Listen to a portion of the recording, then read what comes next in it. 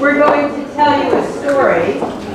Hal's going to come out here, and he's going to drum it out for me. It's called The Mouse and the Lion. And then you'll have an opportunity to drum with us.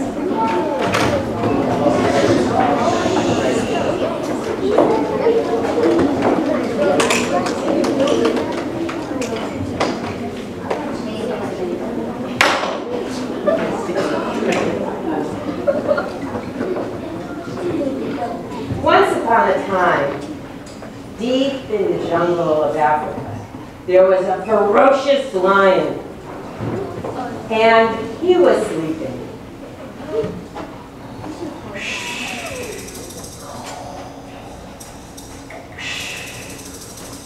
And all of a sudden, he woke up, and there was a mouse right on his nose. "What are you doing on my nose?" he shouted. And the mouse looked up and right between his eyes, and he said, "Please, lion, please, don't eat me. One day maybe I can help you." "You help me? You're so little and pitiful. What could you do for me?" And the mouse said, "Really, I can one day. Just give me a chance." Ha ha ha ha ha ha. And this wise little mouse scurried off. And he was looking around. He said, "Oh, you're nothing for me. You're just a snap." And the next day, the lion was stomping through the jungle, when all of a sudden, he got caught in a trap, and he's hanging in a tree. "Ah, let me out! Let me out!" And the little mouse came scurrying back. He went, "Shh, shh, quiet. Hunters will help hear you. I'm here to help." So the lion decided to be smart and listen to him. And the little mouse crawled up the tree and onto the net, and he used his sharp little mouse teeth to chew through the net till the hole was big enough. And then the lion pulled it open, put the mouse on his shoulder, jumped onto the ground. He couldn't believe it. This little mouse actually helped the king of the jungle. He put the mouse on his shoulder and he said, "Dude, you're awfully little, but you've got the biggest heart I've ever experienced. You will be my friend forever." And the two of them walked through the jungle as besties forever.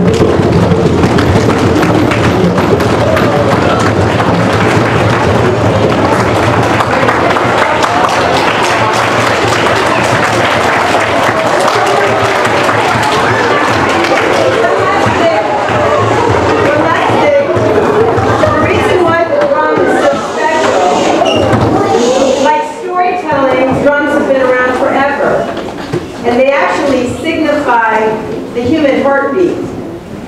And they connect us. And they're great for storytelling. And we're going to use, because you guys all have great rhythm and you're great storytellers, I want you to join us. We're going to talk about, just briefly, what it feels like, for instance, when someone gives you a compliment. Okay, well, you're going to use your drums, your body's going to be your instrument. So can you go like this? Someone makes you feel comfortable, makes you happy, right? So how about you drum happy?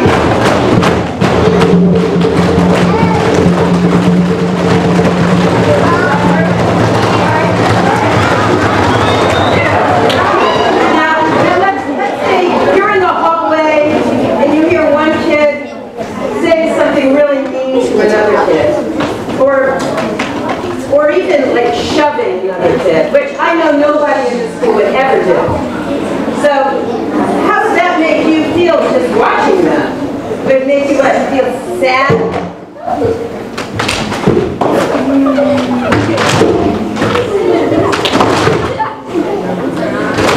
Now let's say some kid comes up to you with his hand all bound up his fist, and he says, "I'm going to punch you." What would you feel, scared?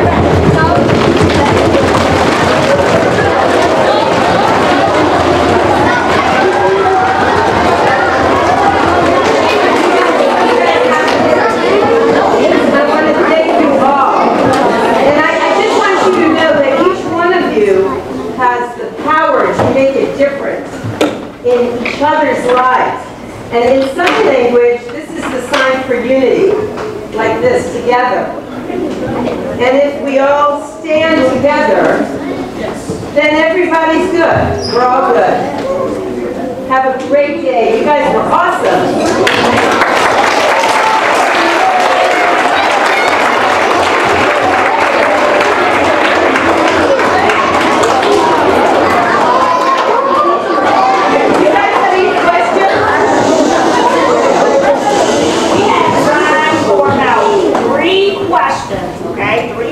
And then we're going to head back to class.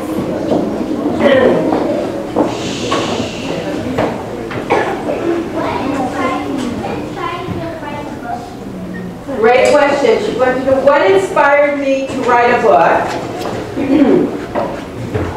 When I was a little girl, I used to love books. And I always used to make up stories in my imagination. Sometimes I'd write them down. And then somewhere along the line, I forgot that I actually liked writing books. And then I became a writer, but I did different kinds of writing, speech writing. And then I had children. And as my children started to grow, it brought me back to my real passion, which is writing. So I would have to say my life experiences and my family. What is your favorite book that you wrote? My favorite book, I would have to say my favorite book that I wrote is The Music in Me.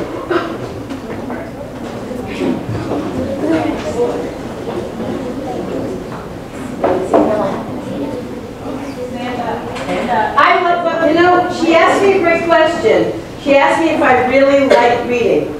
And to tell you the truth, I had trouble reading.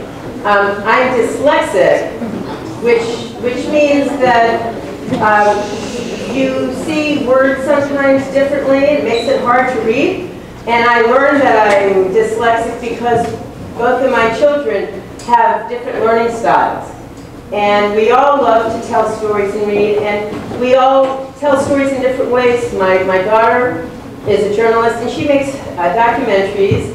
And my son is a photojournalist, like this gentleman over here, and he tells stories through pictures. But we all do love reading, and it has been a challenge for me, and I feel so lucky that I was able to get help and be able to read now and write stories. Did you have a book that inspired you to write Actually, yes. She wanted me, do I have a book that inspired me?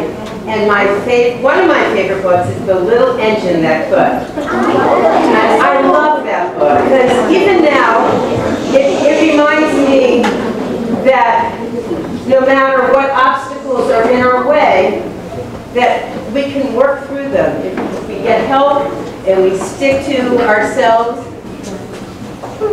Great question.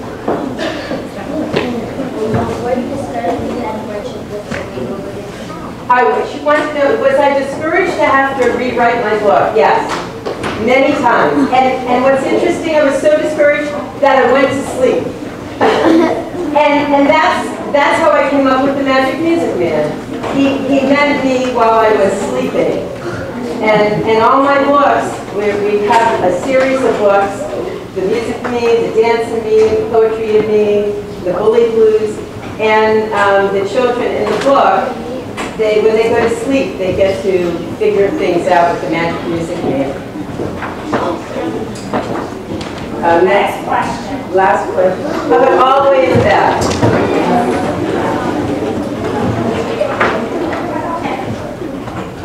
No, I have not. She asked me if I've ever written a chapter book, but actually my daughter has, and she's 19, and she was asked to write a chapter book when she was 14.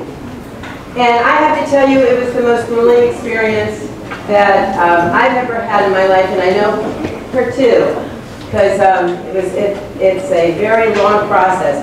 But that book is called Sparkle, and it's a young reader, and it's a young adult novel, and it should be coming out hopefully any day.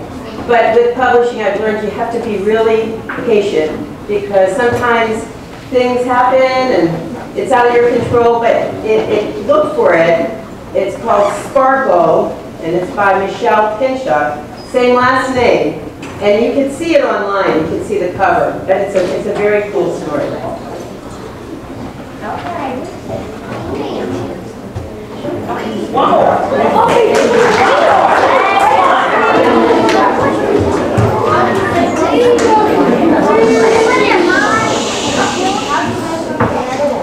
Well, great question. You guys are full of great questions. How did I come up with the Magic Music Man? I'm so glad you asked.